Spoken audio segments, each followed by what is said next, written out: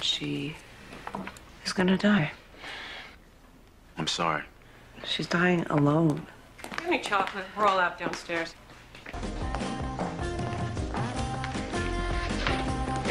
Here's your cake carrier.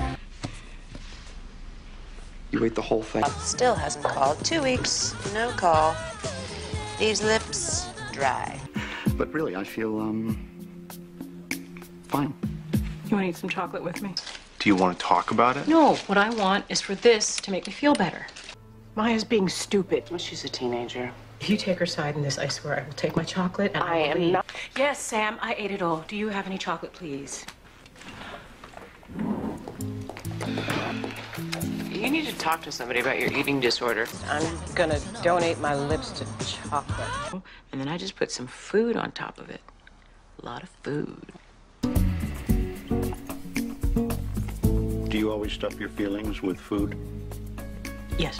There have been bloodshed because Naomi is in the kitchen inhaling the candy supply. Come on, it was low to begin with. First you sleep with your husband's best friend, and then you sleep with your best friend's husband. Oh my God, you would be the worst person ever. You would need his chocolate. You want to talk about it? No. You want someone to eat chocolate with? Are you trying to be funny? This time I baked chocolate chips inside. I can't. Thank you.